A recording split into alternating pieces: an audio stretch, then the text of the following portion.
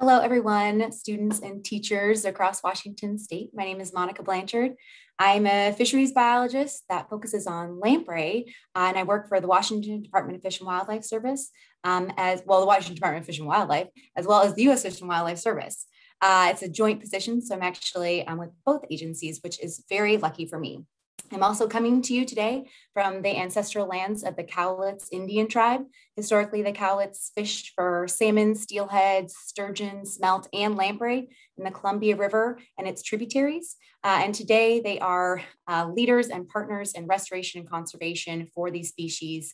We have seen declines in all these populations, and hopefully through collaboration and their expertise, we can increase the populations for these fish in the lower Columbia. So today I'm going to be talking to you about lamprey. So lamprey are a native fish to Washington. They live in our freshwater systems as well as our saltwater systems. And so today I'm going to be telling you about this fish that many of you maybe haven't heard of, but they are a native fish. So they're different from a lot of our other fish species. We're going to talk about those unique characteristics. We're also going to talk about just how old they are. And we're going to be discussing the three species we have here in Washington, as well as digging into the biology and how they affect the freshwater streams that they live in. And this is a picture of two adult Pacific lamprey that you're seeing on the screen right now.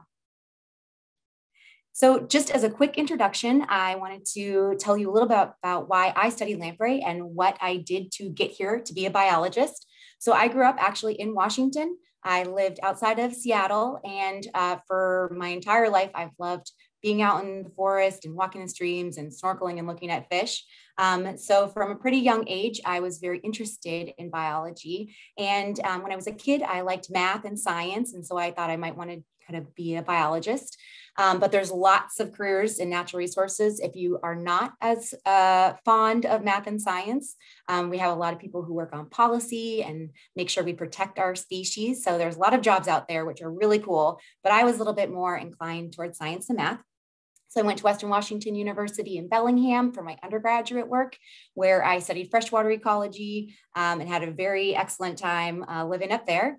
And then I moved around a bunch doing different fisheries work. So I worked in Alaska, back in Washington, Idaho, or Utah, and Oregon, moving all around. What was really amazing to me is I was living in rainforests and in high deserts, and I was seeing the same fish species. They're so adaptable and able to live in so many different environments. It was really incredible. So I moved around doing some really cool jobs, and then I ended up getting my master's degree in watershed science and fisheries at Utah State University, and actually studied steelhead in Eastern Oregon. And I continued to work in Oregon for several years, and then recently have moved back to working in Washington, which is very exciting. And over the past several years, I've been really interested in lamprey because there's the mysterious fish. We rarely see them, but they are in many of our streams, and their populations are declining. So we need to learn more about them because we actually don't know a lot about them, which is very exciting as a biologist. So that's a little background on me and how I got here. And now we're going to dive into the reason you're all here, the exciting and wonderful lamprey. So lamprey are very different from most of our other fish species. To start, here's a picture. We got Pacific lamprey at the top, and then American eel, which kind of looks like a lamprey, but turns out they're not very closely related, and they're native to the East Coast. And then we have our Chinook salmon, one of our favorite species here in the Northwest. So what I want to draw your attention to start is the most kind of characteristic thing that we have to define our lamprey is the fact that they do not have a jaw. So they actually are called a jawless fish. And if you'll see on the American eel and the Chinook salmon, they have a mouth that can bite just like we do. So all mammals and most fish species have a jaw. However, Pacific lamprey do not. So instead, they have this crazy cool sucker disc. So they actually use this to attach to waterfalls and climb them. They use them to hold onto rocks while they're swimming to rest. And they also use it for certain species to be parasites on the outside of whales and fish. And so they actually will suction on to their host and then draw fluids and blood for their food. So pretty neat characteristic that is very different than most other creatures. The other big characteristic is they don't have paired fins. So when we think of fish, we often think of fins on the side of their body. So for our American eel and our Chinook salmon, they have those paired fins. And if you look around at most of the fish, you'll see that you're coming across either eating or when you're snorkeling, they're going to have these paired fins. But our Pacific lamprey don't. They do have dorsal fins, or the fins on their back, and they have a caudal fin or a tail fin. Additionally, they do not have scales or bones. So they're really different from a lot of our fish. So this puts them in a unique category, the jawless fish, which are also it's called the superclass of Ignantha. And that includes all hagfish and all lamprey around the world. So this is a picture of a black hagfish that is native in the Pacific Ocean. So they live off the coast of Washington. So these two groups of fish are super old and very different than most other fish we come across in the world today. So just how old are these fish? So here's a timeline. We've got present day on the right side. You'll see that humans evolved very recently. We're newcomers to the earth. So we evolved about 100,000 years ago. Salmon and in fact eels evolved around 6 million years ago. So they're fairly new as well. We've got the age of the dinosaurs highlighted in green. And during this time, we had North America breaking off from the supercontinent Pangaea and becoming its own continent about 100 million years ago. And then we had sturgeon, which are super old fish, evolving around 200 million years ago. And then where would our lamprey fit on this timeline? So it turns out they would not fit on this timeline because we need to go back way further to see where we first got the evolution of lamprey, which is roughly about 450 million years ago. And to give you a little bit more perspective on that, the first trees evolved around 360 million years ago. So the world that the lamprey initially evolved into was very different than today. On land, there was hardly any life. It was mostly mosses. And so it's a totally different world. And they have actually survived multiple mass extinction events, at least 4, including the mass extinction event that wiped out the dinosaurs and when they went extinct around 65 million years ago. So they are survivors. They have they've changed and been able to live in this world over a very long period of time. So lamprey today look different than some of the lamprey in the past, but actually very similar to other lamprey in the past. But we have about 40 species globally. And it's a mixture of parasitic lamprey and then non-parasitic lamprey, which we'll talk about a little bit more when it comes to our native species. And they live in freshwater, some for their entire life, and others live in freshwater and saltwater. So here's some images of some different lamprey from around the world. On the top, there's Arctic lamprey, lives up in Alaska and off the coast of Russia. In the lower left, we have sea lamprey, which are native on the east coast of this continent, as well as in Europe. And then we have pouched lamprey in the lower right, which is a lamprey that's native in the Southern Hemisphere in Australia and South America. So here in Washington, we have 3 species, 2 of which are anadromous. So anadromous is basically a fish that is hatched in freshwater and then migrates to saltwater for a certain period and then returns to freshwater to spawn. So this is very similar to our Pacific salmon and steelhead, where they're moving between the freshwater and saltwater systems. So Pacific lamprey are our largest, and I would argue our most charismatic of the lamprey species. They are the ones we've dedicated the most conservation efforts towards and research efforts towards, where they're kind of the species we have the most information about, even though that is not a ton of information. And they get to be about a pound. They can be about 30 inches in length, 33 at kind of the max. So they can be quite large. And then we have our Western River lamprey, which is a smaller anadromous fish, so still goes out to the ocean, but only goes out for several months. And so they usually stay in the estuaries or near shore environment, whereas the Pacific lamprey are wide ranging in the Pacific Ocean. And for our Pacific lamprey, they are ectoparasites. So they are hanging out on the outside of the whales and other fish species that they use as hosts. And so they're just suctioning on with that cool sucker mouth and feeding off the fluids and blood. The Western River lamprey also attaches to the outside, but they take a little bit more of a bite. Even though they don't have a jaw to bite, they kind of eat the flesh. So they're a slightly different parasite, more predatory. And then we have our Western brook lamprey, which are a resident. fish. So they spend their entire life in the freshwater. So they do not migrate out to the ocean, and they are filter feeders for their entire life when they're actually feeding. So for the freshwater stage for our anadromous fish, as well as the larval stage when our resident fish are smaller, which I'll go into the life cycle shortly, they all are filter feeders. And so they're just taking sediment and material out of the water column, detritus and algae, and they're eating that. And so they actually are not parasites at that stage. And for our residents, they're never parasites. They just evolve straight into adults. They do have that very characteristic sucker mouth, but their teeth are not very defined, and they mostly use it for hanging on to rocks in the stream. So for the life cycle, I'm just going to go over this kind of quickly, but it will, if you've learned about salmon in your classrooms previously, this will look a little bit familiar, but it's also quite a bit different. So eggs start in the gravel and the stream bed. They hatch after about 2 to 4 weeks into larvae, and these little larvae swim up and then float downstream where they settle into fine substrates. So they like really nice fine material that they can burrow in because they're going to live in that sediment for roughly 3 to 8 years. And during that time, again, they're filter feeders. So they're just taking material out of the water column, and that's how they feed. And then at a certain time, they're going to get environmental cues and physical cues, and they're going to transform into juveniles. So this is the stage where they develop their characteristic sucker mouth, and they're also going to develop an eye. So you can see that pretty big googly eye that grows during this transformation process. Then the juveniles are going to head out to the ocean where they're going to be those ectoparasites for 1 to 3 years. There's been some lamprey that have been out there for longer, but that's kind of the rough estimate we have. This is the part of the life stage we know the least about. Even with our salmon, they go out to the ocean and it's a big ocean out there. So trying to find and get information about these fish can be hard. So we don't know as much about this life stage, but they're out there. There's many different fish and whales that they are hosts on, and they're traveling far and wide in the Pacific Ocean.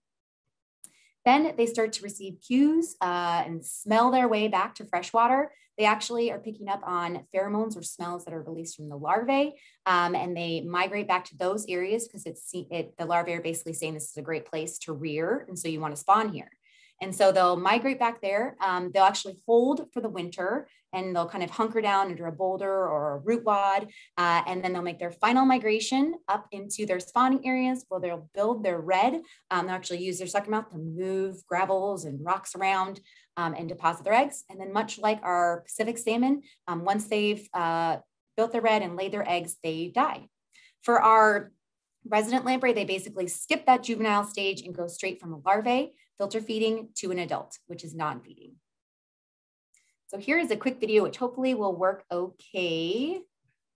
This is some spawning that's occurring, and these are Western brook lamprey. So they're about 6 inches long. There's a group of roughly 15 of them, and you can see them picking up and moving rocks, making way for making it the area perfect for their redd building and their depositing of eggs.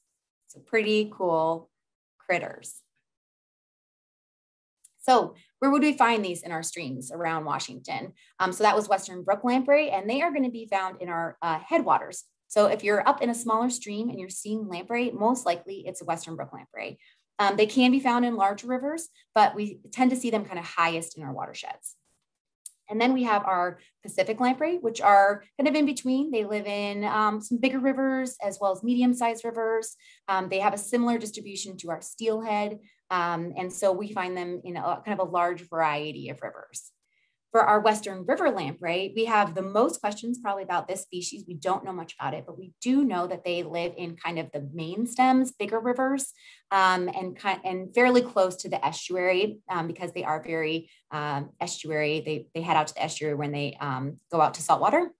But we do see them quite a bit in the Puget Sound as well in the Columbia River. So some of our bigger systems, we have Western river lamprey, which is very exciting. And there is quite a lot of overlap in these distributions. So you could be standing along a river and have all 3 species present potentially.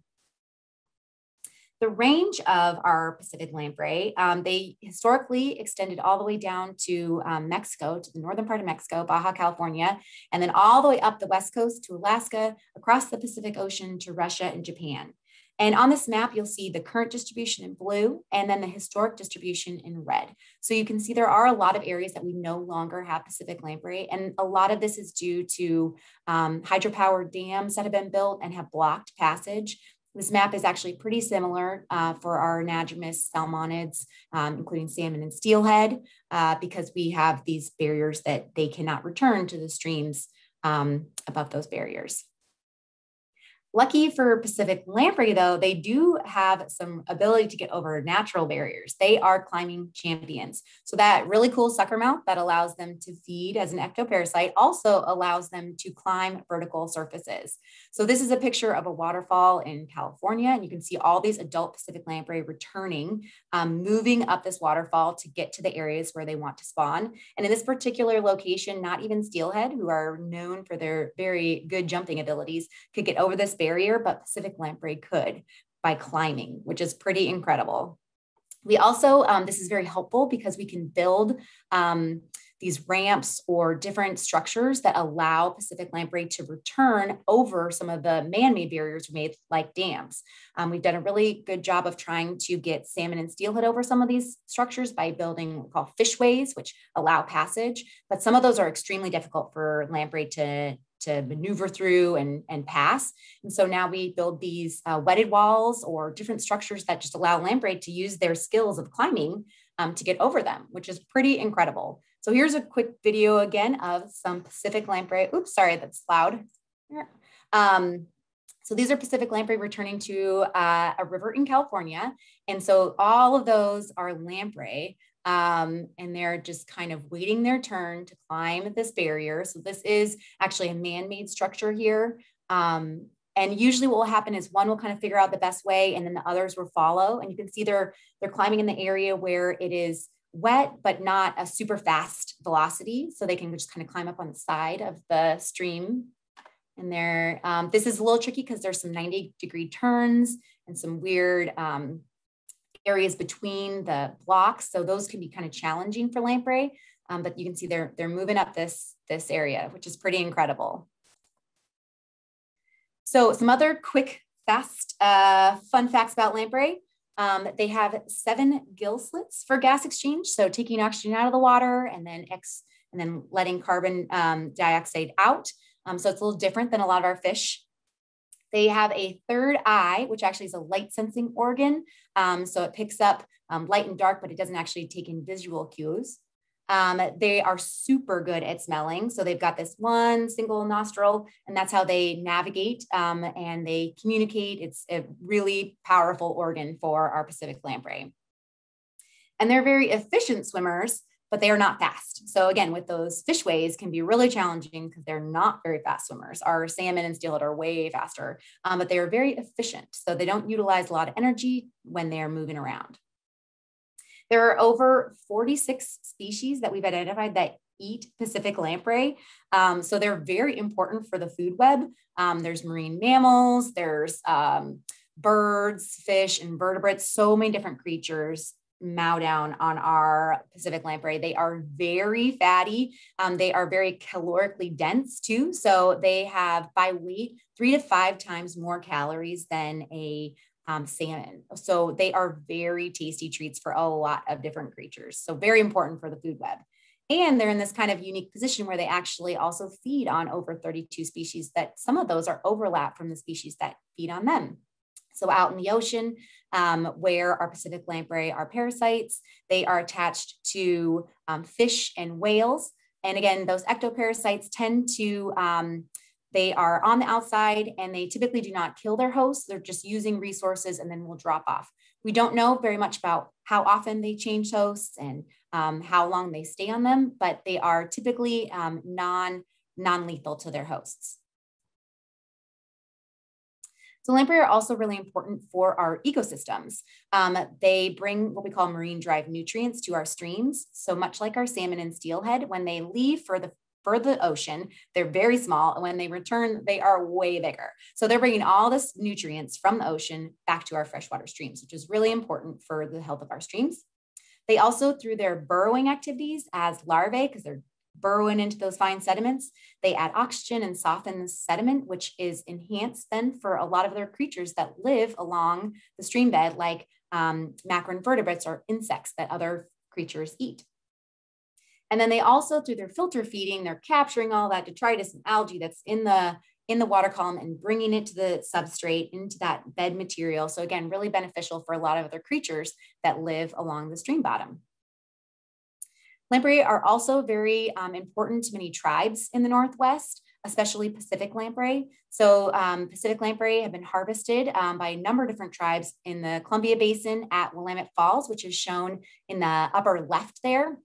So there's still a number of tribes that harvest today there. And basically as the lamprey are congregating and waiting to move up, that's the area that they harvest. So pretty amazing location to go to harvest lamprey. Along the California coast, there's a different tactic. So in the lower left, that's a Yurok tribal member who's using an eeling hook. And so they actually are looking for lamprey as they're returning right at the mouth of the river, so right where the fresh water comes into the ocean. And they're looking for kind of the dark lamprey as they're swimming over the light sand. And they're considered a first food, so a very important food, served oftentimes alongside salmon for many of our tribes in the Northwest. And for the Nez Perce, there's an example of a seasonal round. So it shows all the different foods that are harvested across the year. And the Nez Perce ancestral lands are in Eastern Oregon and Eastern Washington and Idaho. And you'll see lamprey are harvested typically around February. So there's not as many other fish in the river, such as salmon and steelhead returning. So they're a great resource in those kind of winter months.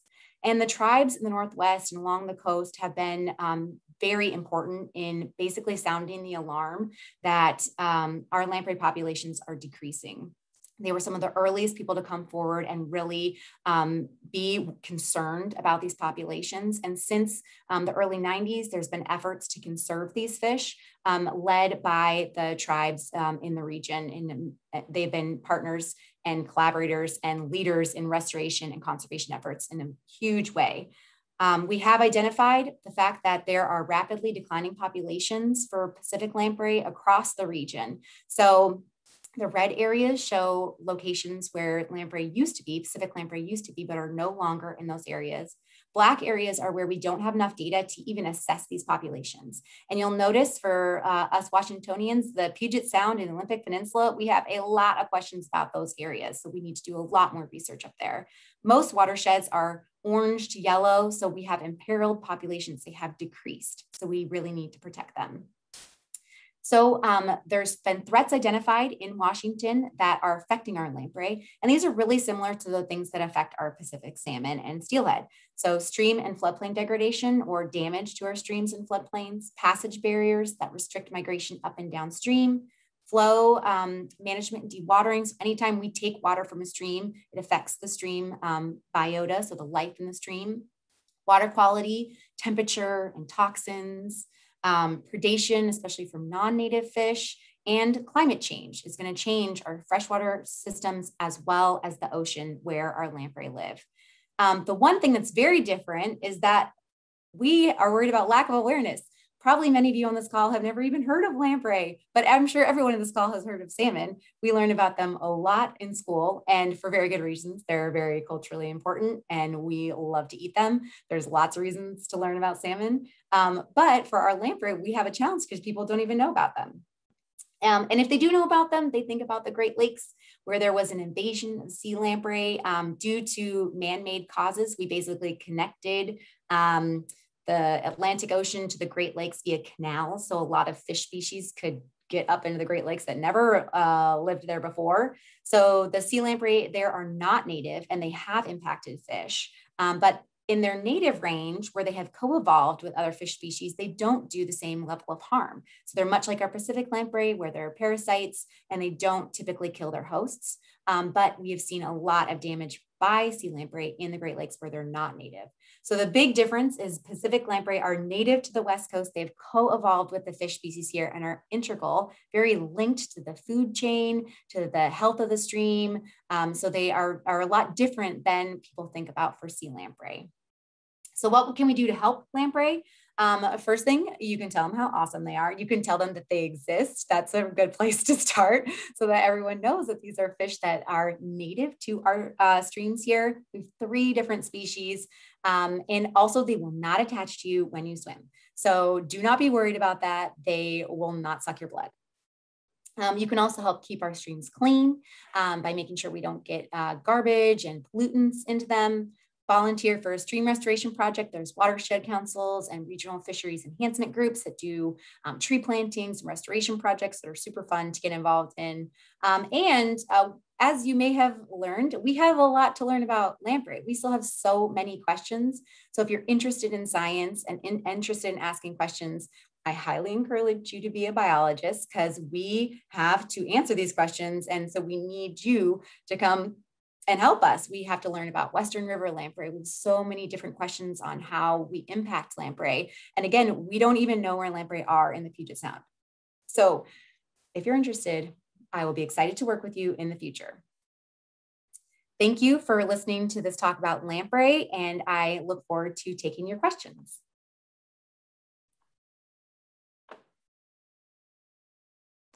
Hey, Monica, that was awesome. I learned so much. Thank you. I especially loved the videos. Seeing them climb the wall is just, it's amazing. It's really amazing. So we do have some questions for you. Cole would like to know, what similarities do they have to leeches? So they are very different than leeches. So leeches are an invertebrate. So they're very, very, very, very distantly related. I wouldn't even say they're hardly related at all. So they're not related.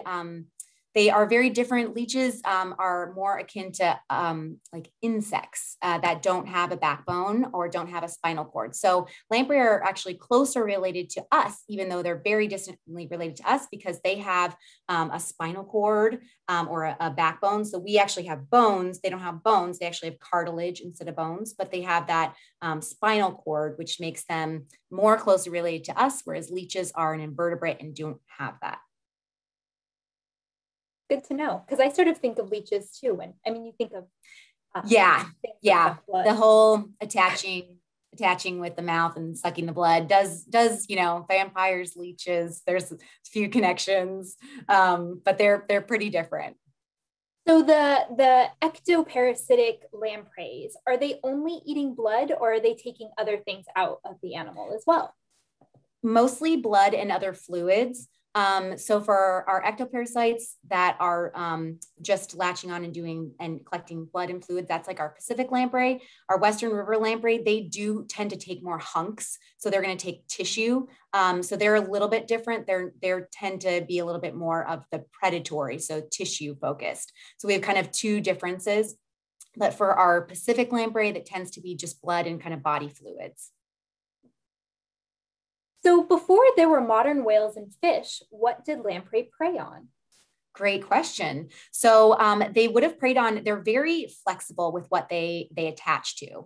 And so they would have preyed on anything that they could attach to and basically kind of make that hole. They have like this rasping tongue that actually bores the hole. And then so anything that's soft-sided and that they could attach to, they would. And when they evolved during a time when there was a lot of different fish species. So there's actually way more different types of extinct lamprey than there are currently today.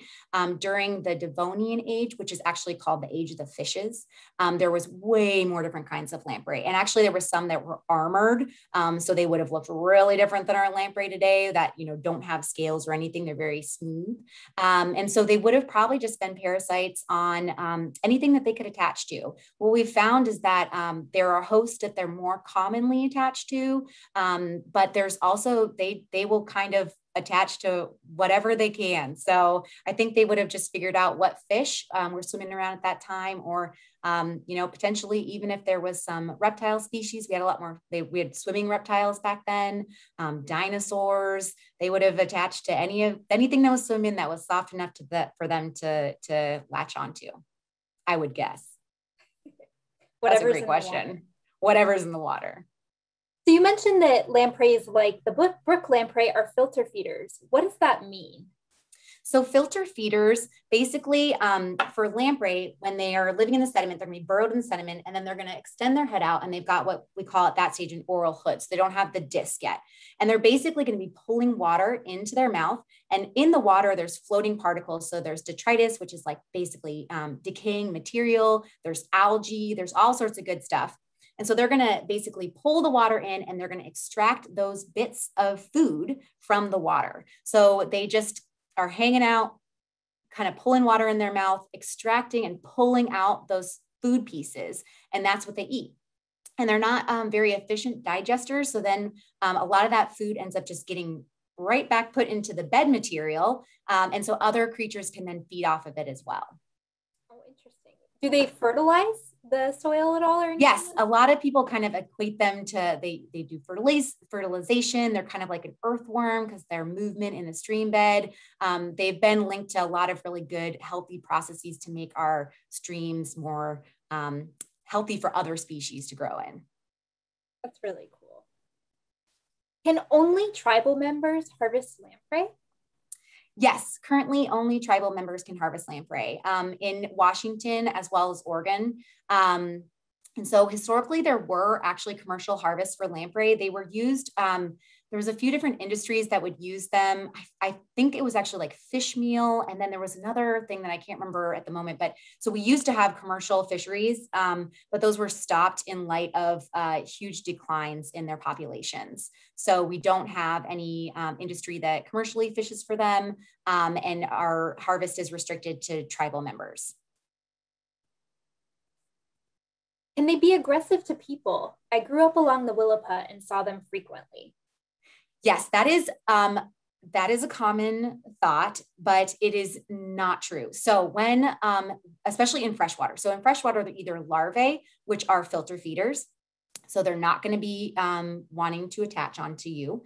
And then when they return as adults, the other part of their life cycle, when they're in the freshwater, they're actually not feeding. Their esophagus is actually closed.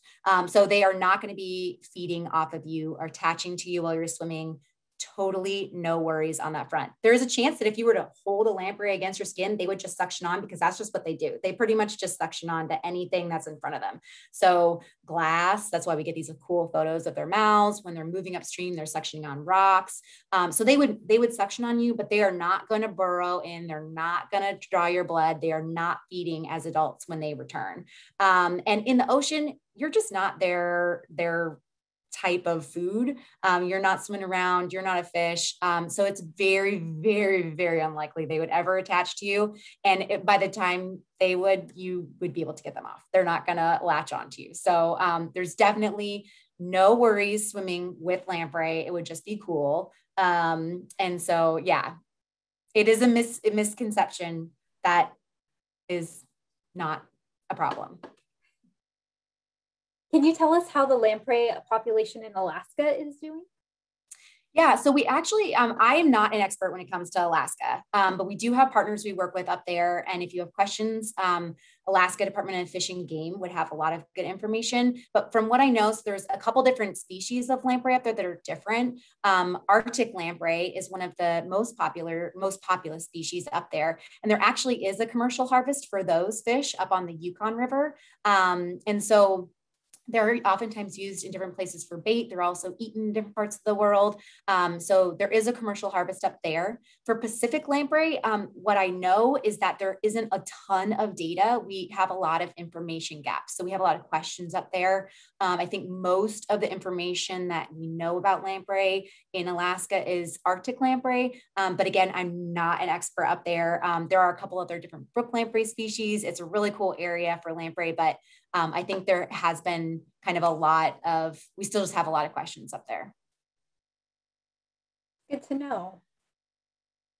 Do individuals imprint on a stream like salmon? Great question. They do not. So this is a big way that lamprey are different from our salmon species. So they more cue in on freshwater signals and smells that are released from the larval lamprey, those pheromones that basically tell the lamprey, hey, this is a good spot. I'm rearing here. I'm happy. If you spawn here, your offspring will be happy. So they're cueing in on other lamprey, but they're not necessarily returning to their home streams.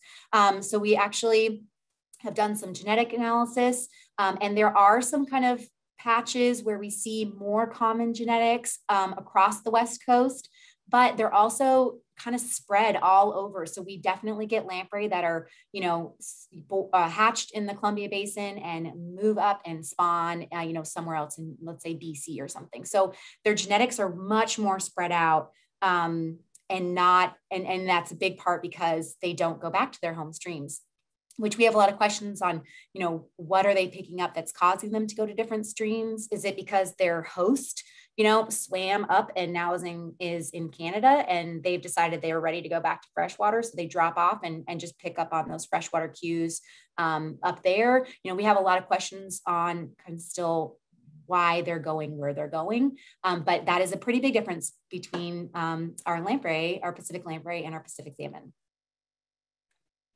So I'm curious to know if we know how far individuals range once they reach the ocean. Have you tagged any to see whether they stick close to home? Great question. So for our Western river lamprey, they do tend to stay pretty close to the shore. So they're only out for a few months. They kind of go out in the spring, come back in the fall. So they are going to be near shore and really kind of focused on the estuary. We have a lot to learn about them. That's kind of what we think.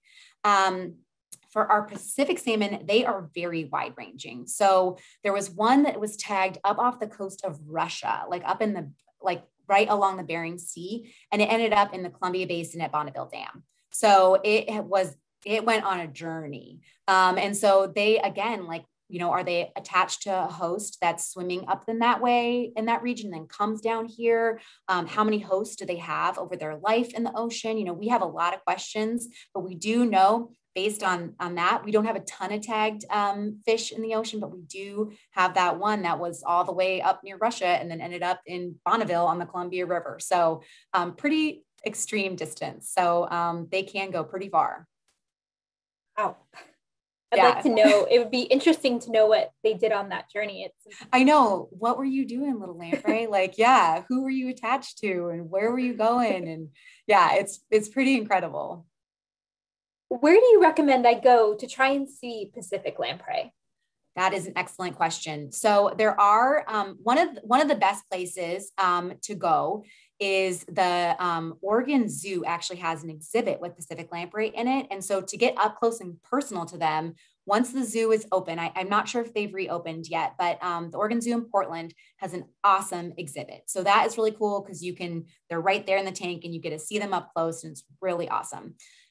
It is otherwise very hard to see Pacific lamprey because when they're in their larval stage, they're burrowed in the sediment, so tricky to see. And when they're adults, they oftentimes are moving at night. So they tend to spawn in the spring and into summer. So roughly February, March, and as late as July. So during that time frame, depending on where you're at, you can possibly go look at your streams to see if they're spawning.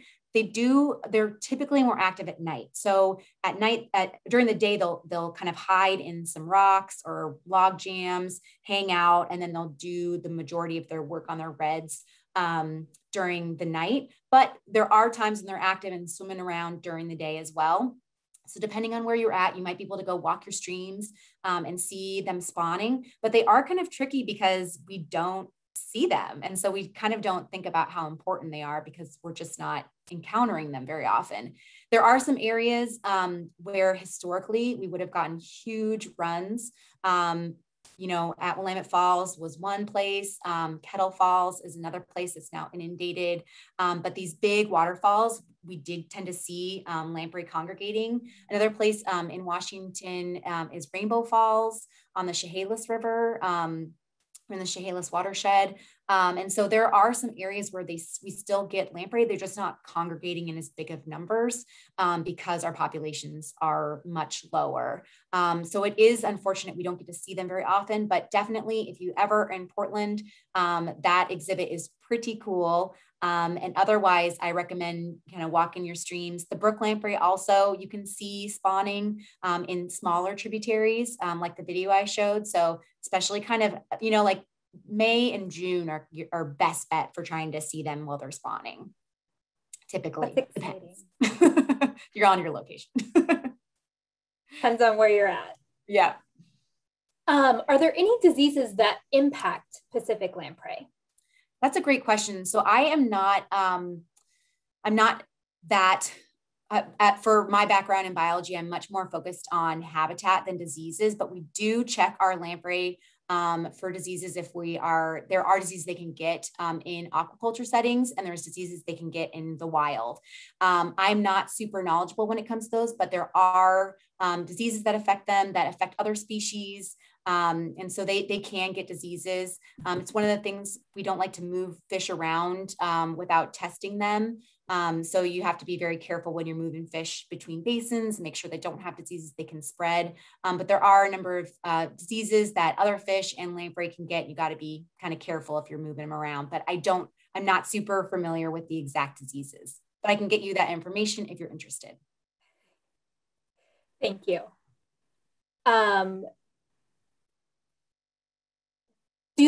I've heard that they latch onto and kill salmon. Is this true? So for our Pacific lamprey, again, there may be occasions where we don't have great numbers on the percent of their hosts that they kill. Typically for parasites, they are not intending to kill their host. So parasitoids, those are the critters that like to kill their hosts. Most parasites in the world are not that.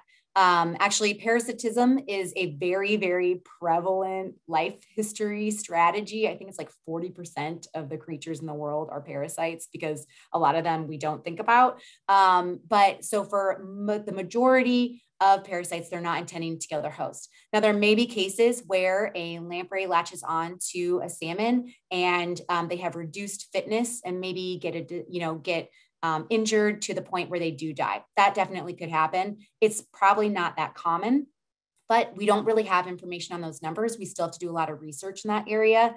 But we see a lot of fish with scars, meaning that they've healed and they've still survived. So we know that a lot of fish do survive from having Pacific lamprey attached to them.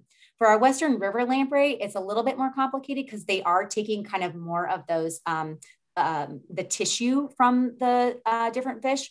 So they might be causing a little bit more of an impact and potentially killing their host. But I always like to point out, it's so funny because we have this reaction when we're thinking about parasites that really kind of creeps us out.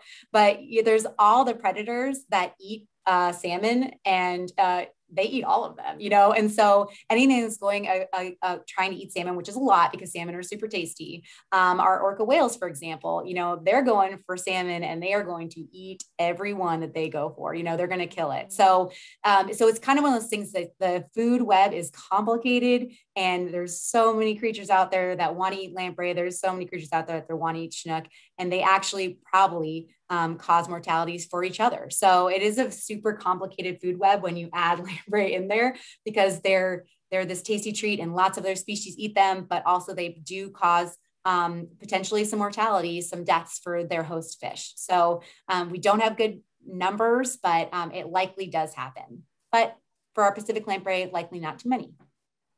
Thank you. Gotta get your biology degree and come out and answer these questions with me. That sounds so fun. We just have time for a couple more questions. Our final two questions is, can you review the predators of lampreys again? Yes, so there are so many. A lot of marine birds will eat them, especially when they're migrating out as juveniles and they're heading out into the ocean. There's cormorants and terns and all sorts of birds that are going to be just totally chowing down on lamprey. They kind of tend to move out in a pulse with high water. And so there can be a lot of them. And so they just go to town. Marine mammals like to eat them. other mammals like otters, river otters. And so there's a ton of different species kind of on every part of their life cycle. In the ocean, lots of other fish like to eat them. Again, they're so calorically dense and they're not super fast swimmers. So they are primo prey for a lot of fish species. And then also invertebrates, when the carcasses come back and or the fish come back to spawn and become carcasses, there's lots of different invertebrates, so insects in, and then also like crawfish that are going to chew and break down those carcasses. So kind of from the time they're larvae and they're super tasty treats in the freshwater system, and other fish like sculpin are going to eat them, to when they return from the ocean, bringing all that marine derived nutrients, and then you've got invertebrates, they're going to break that nutrients down and make it available for other creatures. So tons of different things. I think it, like we say roughly 46, but there's probably bunches more. What an important species to their ecosystem. So yeah. And totally. What's kind of amazing. So for salmon, our, Chinook, our largest salmon, they will lay around 5,000 eggs, sometimes more, but like 5,000 is kind of a good average. And for our Pacific lamprey, they are going to lay 200,000 eggs. So they just have so many eggs and so many offspring, likely because they have pretty high mortality rates because they are so tasty. So all these critters are going to be wanting to eat them. And so they are definitely a really important food resource. And historically, when we had these really large populations, there would have been tons of lamprey that other creatures would have been very excited to eat. Thank you, Monica. Our final question is, do lampreys get parasites themselves? Great question. So they will get, especially like fungus, if they have a wound, because birds will try to prey on them, or marine mammals, and if they get away, a lot of times they'll have scrapes, and so they can get fungus that would cause issues for them, depending on the extent. They could die, and I'm sure there's other parasites out there that would that they would be a host for. So that's the cool thing about parasites, is there's a lot of them out there, and they kind of have all these specialities. They can go for different creatures. So I would not be surprised if there's very specific parasites that go for lamprey. I'm not sure about that as well, but as like specific ones, but I would not be surprised. Well, that's awesome. And Monica, I just want to thank you so much for taking the time to talk to us today about lamprey. I know I learned a lot, and I'm super excited to go be a lamprey advocate. Awesome. If anyone hasn't seen, we did supply more lamprey information. It has brook lamprey, Pacific lamprey, some river lamprey information in the Google Docs. There's some great videos in there. One of them is called The Lost Fish, and it's how the peoples of the indigenous peoples of the Pacific Northwest have really existed with this fish since time immemorial. And I really encourage folks to watch that. This recording, we are recording, and it will be up on YouTube in about a week, and we'll put that document with it as well. But thanks everyone so much for attending, and thank you, Monica, again. I hope that you have a great day. Thank you so much for having me, and thanks everyone for listening and learning about lamprey.